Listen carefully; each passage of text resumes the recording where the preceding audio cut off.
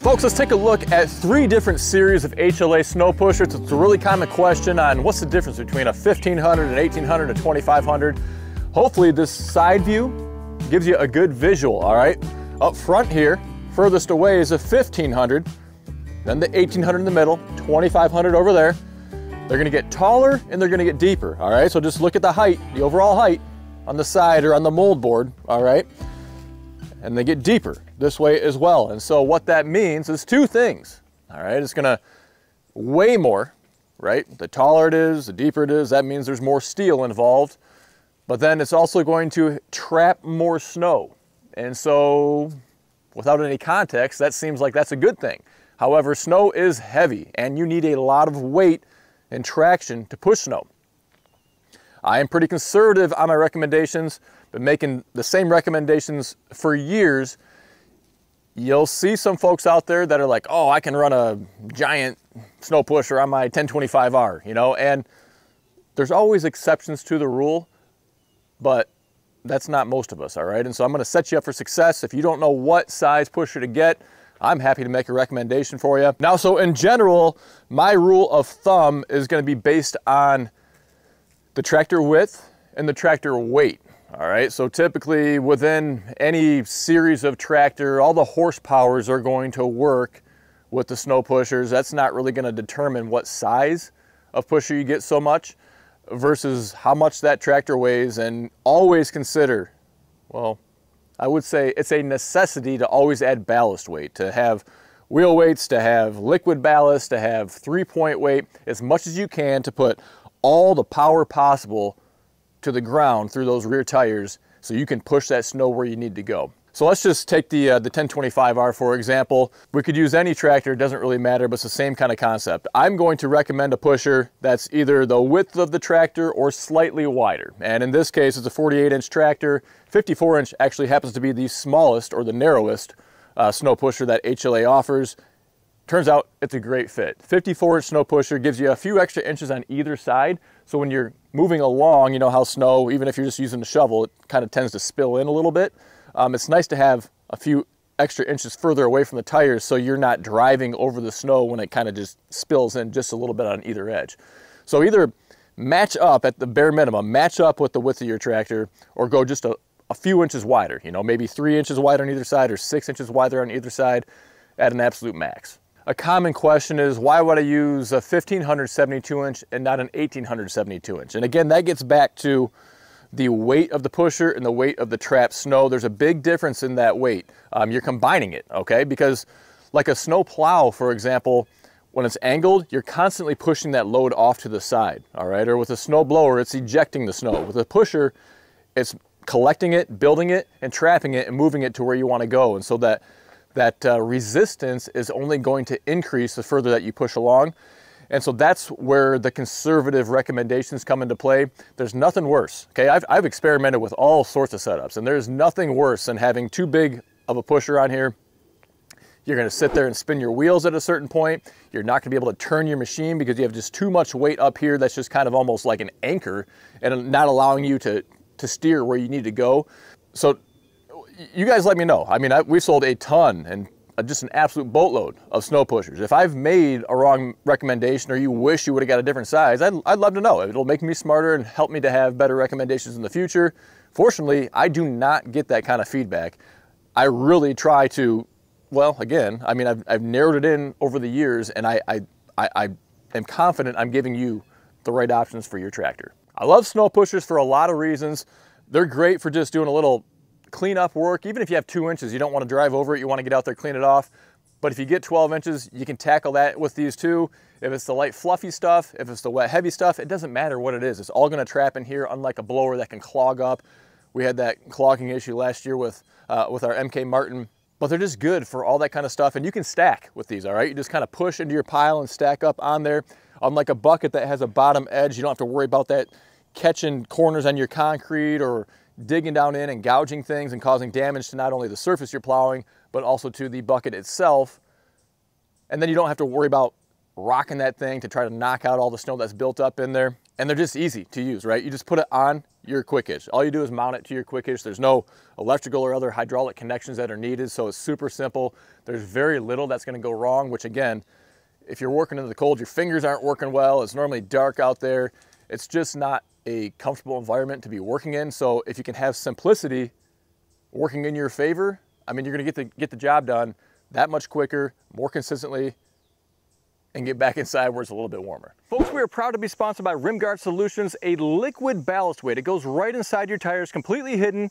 We're big on safety on this channel. These tractors are just too light and tippy right out of the factory. Not only is it gonna help with safety, keeping those rear tires planted on the ground, it helps with loader efficiency and traction too. The benefits of Rimguard include being the heaviest all-natural liquid ballast weight on the market. It's not gonna corrode your rims like the old calcium chloride. It's not gonna freeze, and it's available at over 1,000 dealers nationwide. Find the dealer near you at rimguardsolutions.com. Okay, so another big difference, well, the 1500 and the 1800 share a very similar, actually the same back drag, which fully encloses the top.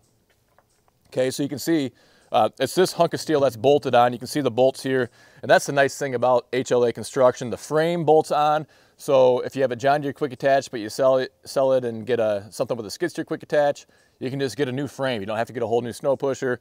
The back drags bolt on like this, so if you don't need one now, or maybe you want to see how it goes without it and then add it on down the road, you can. It just bolts right on.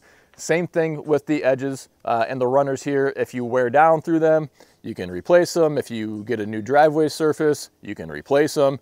The edges actually flip over, so you can get double the life out of those too. Just a lot of great common sense features about these, and everything's built robust, all right? These things are stout, to say the least. They are not going to, I have yet to ever have a single warranty claim on an HLA snow pusher. I mean, they are built like absolute tanks. So getting back to the back drag though, this one fully encloses the top. As you can see, there's no gaps in there anywhere, so there's nowhere for that snow to go. Unlike the competition, which very common, is going to be a strip that's about right down here, okay? It's going to be 4 to 6 inches wide depending on the manufacturer, just going right across. And then this whole area here is all an open gap for snow just to spill over. Doesn't make a whole lot of sense to me. I mean, it's cheaper, don't get me wrong, but it almost serves no purpose in my mind, because that snow will build up above 4 to 6 inches in no time at all. So we get over to the 2500, and this is where you see a gap, all right? The actual size of the back drag coverage is the same as the smaller units, but you get to a point, and I think I'm hypothesizing right now for the reasons I think HLA did this. Number one, it would be so heavy if you put, well, double the steel, maybe more than double the steel to fill this gap. And then that would be so incredibly expensive as well. And so you still have about a foot of coverage here, maybe a little bit more. And so it's a ton of area for that snow to build up and drag it along. And you will actually see, and I think we've got an older video where it'll stick up above here, and we don't get a lot of spillage. Probably depends on the kind of snow. If it's kind of the stickier, wetter snow, it kind of clumps together a little bit. But that is going to be a difference that you see on the 2500, is there will start to be a gap here. You have the big support bar going across and all that kind of thing too. Okay, so let's talk about edges and runners, your options there. You have steel, rubber, or UHMW for your edges, okay? For on the main pusher box and even on the back drag. And so what you're going to see is everything's pre-drilled, okay? So you can just bolt those on. They're interchangeable, very nice. And even the back drag is pre-drilled as well, all right? And so this is you can see how it's welded on. This is a permanent edge that is welded in place, all right? And so if you're gonna stick with steel all around, I wouldn't worry, unless you're doing it commercially, I wouldn't worry about getting a replacement or replaceable steel edge on the back drag. This is a thick hunk of steel here, and by the time you wore it all the way down to these bolt holes, you would know, right? You got a lot of use out of this back drag before you see it wearing down to those bolt holes. And then at that point, if you ever got to that point, you could put on a replaceable edge and make sure you didn't eat into those bolt holes there.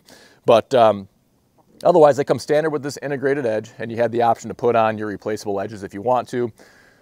I'm going to mention this because it's a common setup. If guys have a long gravel driveway or millings or something else, but they have a concrete pad up by their garage or their barn, get steel on the main edge and get steel runners, so you're on your gravel, you're just kind of using that for the majority of the work. But then up by the garage or the barn, get UHMW or rubber on the back drag, so you can just back drag and pull that snow away off your concrete pad and protect that. It's a really common setup, a popular one, so I want to mention it. And so here's a look at one that we have outfitted all the way with UHMW all around. All right, we have UHMW on both of the scraping edges, UHMW skid runners as well. And we went about as thick as you'll see it, okay? They make it thicker. They make it as thick as you want, the UHMW, but this is over the top. If you compare this to what everybody else is selling, ours is way thicker, all right? I wanted to go the heaviest duty, give you the best bang for the buck, but just give you the most longevity and durability for your money too. And it's 1.25 inches thick of UHMW here, and the runners themselves are 1.5 inches thick. So a lot of life out of there, and you'll see the runners are slotted, and whether they're steel or UHMW, they're gonna be slotted. And so as they wear down, you can get some adjustment out of there. And if you want to raise your main cutting edge off the ground, you can also do so by controlling the depth of the slots that are on the skid runners. All right, so let's hit on some key points about HLA's design. And I think, if I can get bent down here, looking inside this, it's completely open. And one of the huge differences between the HLA pushers and the competition is you're not gonna see the cross bracing that goes from the side panel to the back plate. And that's put in most of the pushers to provide extra rigidity and support. But what you can see, hopefully it shows up, is there's a double wall panel. It's a thick panel that's welded in place here, and this is how they get the extra rigidity out of there. And so it means that you have the strength you need, so it's not gonna fall apart or anything or get out of squared, out of alignment, but there's no cross bracing to trap snow in both corners. That's super common and super annoying, right? I mean, the one job of a snow pusher is to put the snow where you want it, not to carry it along forever. And so without the cross braces in there, you don't have to worry about it. The other feature is gonna be that rolled or that radius back that's in there. And what that does is a couple of things. It keeps the snow rolling forward and releasing. And so as you're moving along, it's making it a little bit easier on your tractor as it's kind of just constantly rolling forward and moving along, and then it's also helping it to not stick there and stay in place where you want it to be. We've already hit on some of the other features as far as the bolt together design, which I can't overstate, I don't think, because it just gives so much flexibility for the operator down the road. We do carry black only. We used to carry green. We can special order green, orange, blue, red, construction yellow, all that kind of stuff, but black just kind of goes along with everything. Allows us to fulfill as many orders as we possibly can, because again, when you place your order and could be one of hundreds of combinations depending on the size and the edges and the mount and all that kind of stuff, we can just fulfill it. We just bolt it all together the way that you need it, and then we ship it on out. So HLA is made in Canada, all right? And their sister company, MK Martin, makes the snow blowers. We sell a ton of pull type blowers, and it's a really common setup. You get a pusher on the front, blower on the back, but either way, we're getting these from companies that know a little bit about snow, so you can rest assured they are building an extremely well-built, well-thought-out product. And it's, in my opinion, one of those products that, if I can just point out what I like about it, I think it sells itself. You're welcome. It's not going to be the cheapest one out there. So you're welcome to go buy a Frontier or a Land Pride or some of the others that are on the market. If you are going to have a pusher for 10 years, 15 years, 20 years, 30 years, if you're paying a few $100 extra up front, spread that cost out. If it's 10 years, that's like 30 bucks a year, right? If it's 30 years, that's 10 bucks a year extra that you're paying. So to have a superior product, I think it's worth it, in my opinion. You buy once, you cry once, as they say. But anyway, we'd love to earn your business. If you do have any questions on what the right setup is for you, send us an email. I'll set you up with the right size pusher, get you fixed up. We ship all over the country every day of the week. Go to goodworkstractors.com to see what we have to offer. I want to thank you for taking time out of your day to stop by, and until next time, stay safe. We'll see you soon.